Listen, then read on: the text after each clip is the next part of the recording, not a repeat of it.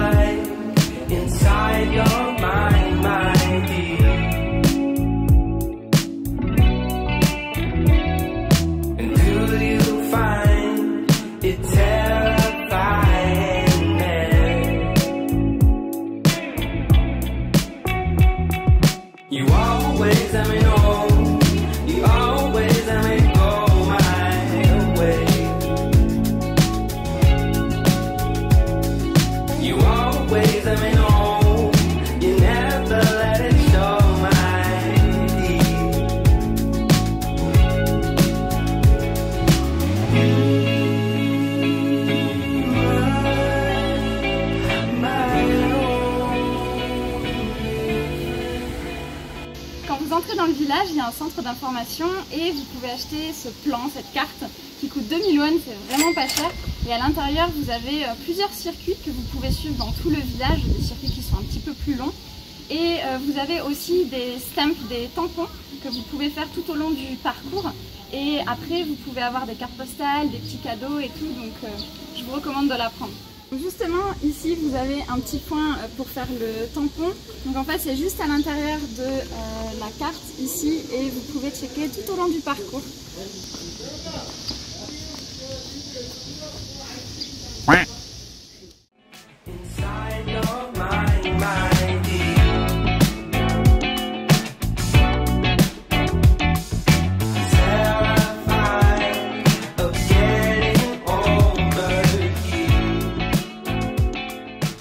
On a vraiment super bien choisi notre jour pour venir. Le mieux c'est d'éviter les week-ends et de venir plutôt en matinée. Nous là c'est dimanche et on est venu vers 9 h. Il commence déjà à y avoir du monde, donc venez assez tôt. Par contre essayez de ne pas faire trop de bruit parce que c'est quand même une zone habitée. Et le mieux évidemment c'est de prendre la carte pour pouvoir vous repérer dans les petites rues parce que vraiment ça va un petit peu dans tous les sens, c'est un vrai labyrinthe. Mais ça peut vraiment vous aider pour vous repérer et puis comme ça vous évite aussi d'aller dans les rues qui ne sont pas vraiment accessibles.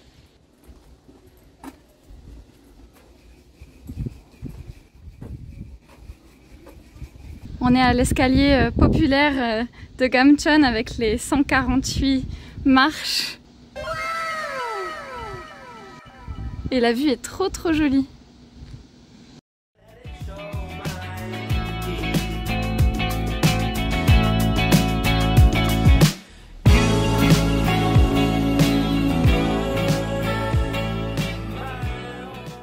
Ok, donc nous sommes à la deuxième visite de la journée et c'est le cable car de Busan qui est juste derrière moi.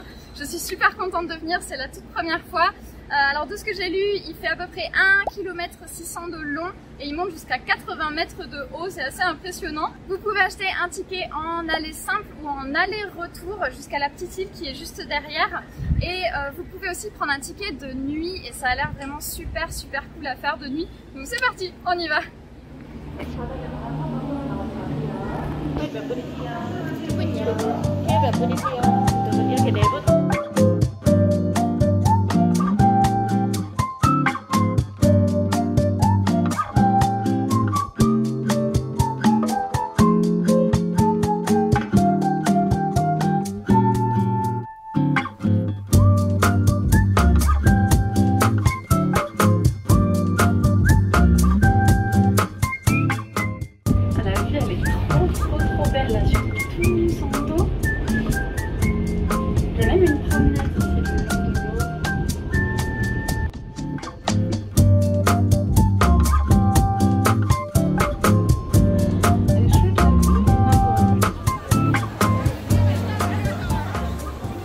Quand vous arrivez de l'autre côté du cable car, il y a tout un espace avec un parc, des dinosaures et tout, c'est super sympa.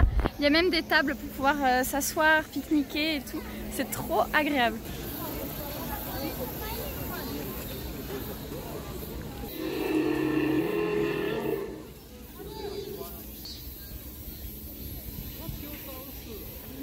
si vous descendez un petit peu plus bas que l'arrivée du cable car, il y a une petite île ici que l'on peut rejoindre par le pont.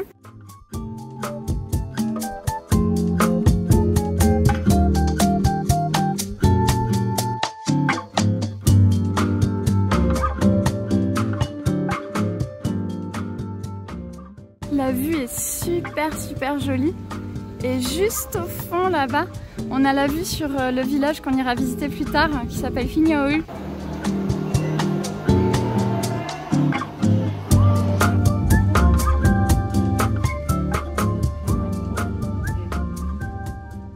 Nous voici au troisième lieu et c'est le village de Vidéo. C'est un nom un petit peu difficile donc je vais vous l'écrire juste en bas.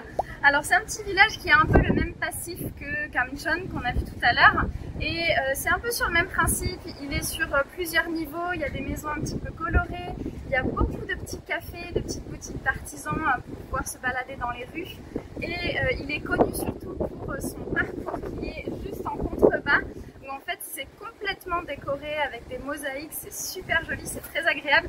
Attention quand il fait chaud, on a pris des coups de soleil. Et on a aussi juste au bout l'observatoire de Songdo qui est incroyable et qui vous donne toute la vue justement sur le quartier de Songdo qui est juste derrière. On y va.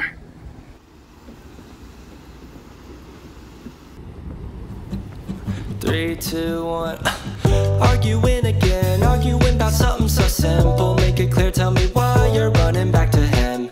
Feeling insecure, feeling like there's more to your character. Every tear that you cry is worth it in the end. But baby, tell me, how have you not figured it out? Ooh, dry your eyes. The world can always give you reasons to cry. But understand, you're stronger than you know. There's power in your bones, the flowers that you've grown were watered by your tears. On vient d'arriver à l'observatoire de Songdo qui est tout au bout de la promenade et c'est incroyable la vue qu'on a d'ici.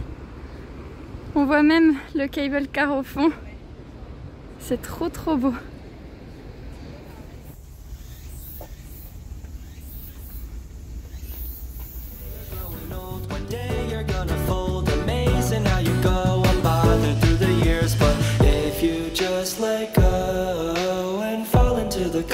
You grew, you would finally know that you don't have to be somebody new.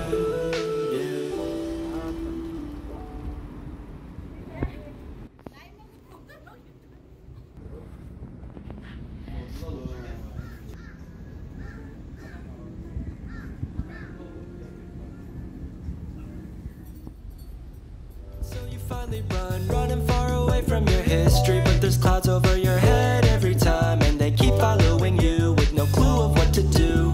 I can make them vanish if you let me shine. You like to put somebody else's happiness before your own. I see the weight of Atlas on your shoulder, ways a ton. I'm trying to be the ball and light and energy for you to grow. Ok, donc nous sommes à un nouveau lieu que je voulais vous présenter aujourd'hui et c'est la rue des livres de Busan. Elle est juste en bas ici et c'est une rue qui a été créée, je ne sais pas comment dire ça, par des réfugiés qui se sont installés ici pendant la guerre de Corée. Ils ont commencé à vendre des magazines usagés, des livres à bas prix. C'était dans les années 1950 environ. Et ensuite, de nombreux vendeurs sont venus s'y installer, ce qui a créé cette rue des livres. Et c'est super sympa pour se balader. Vous pouvez découvrir plein de choses. Il y a plein de livres, plein de manhwas. Il y a vraiment tout ce que vous cherchez. Donc on va aller faire un petit tour et je vais vous montrer tout ça. C'est parti.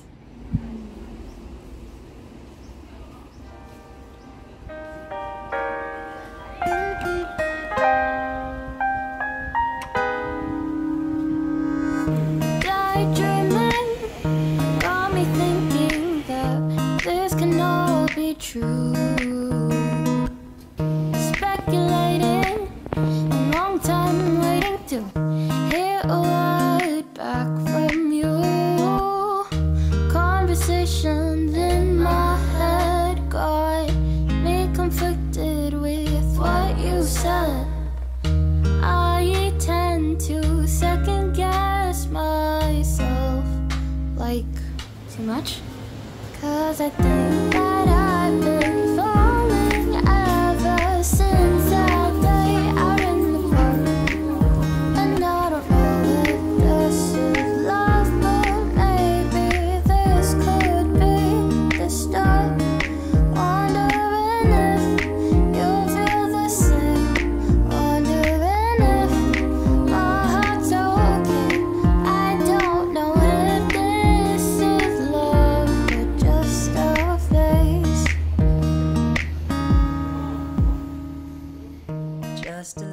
à la dernière visite du jour, j'ai trop hâte de vous présenter ça. Il s'agit du temple Haedong-yonggeungsa. Alors oui, vous devez vous dire, mais je suis à l'intérieur parce qu'en fait il y avait énormément de bruit, il y avait beaucoup de vent, de vagues et le bruit des gens puisqu'il y avait beaucoup de gens au moment où on y a été. Donc j'ai préféré filmer cet extrait chez moi, mais je vais vous emmener tout de suite aller découvrir tout ça. Donc restez avec moi. En tout cas, c'est un temple spécial. Pourquoi? Parce qu'il est situé en fait en bord de mer. Contrairement aux autres temples qui se situent dans la montagne, lui il est sur la côte est, un tout petit peu plus haut que Busan, et il est vraiment magnifique. Alors pour y aller, il suffit de prendre un bus ou un taxi. Je vous recommande personnellement le taxi parce que ça va quand même bien plus vite. Mais c'est assez facile d'accès et vous avez tout le nécessaire sur place, vous avez même de quoi manger, vous reposer, les toilettes, etc. Donc c'est parti, on y va, je vais vous présenter le temple.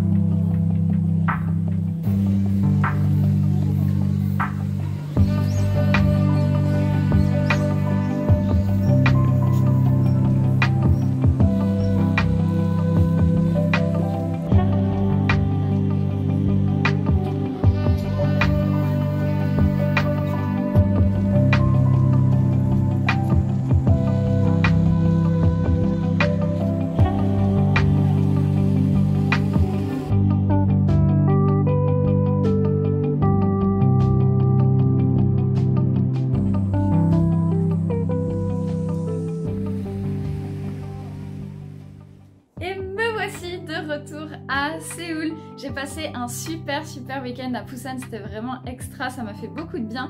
Donc vous avez vu, on a visité ensemble 5 lieux à ne pas manquer, mais il y a encore beaucoup de choses à découvrir. Donc je vous recommande d'aller voir les vidéos des autres Coréateurs pour découvrir encore plus de petites idées de visite et puis avoir des informations sur la ville de Busan. Et nous, on se dit à très bientôt pour une prochaine vidéo. Annyeong.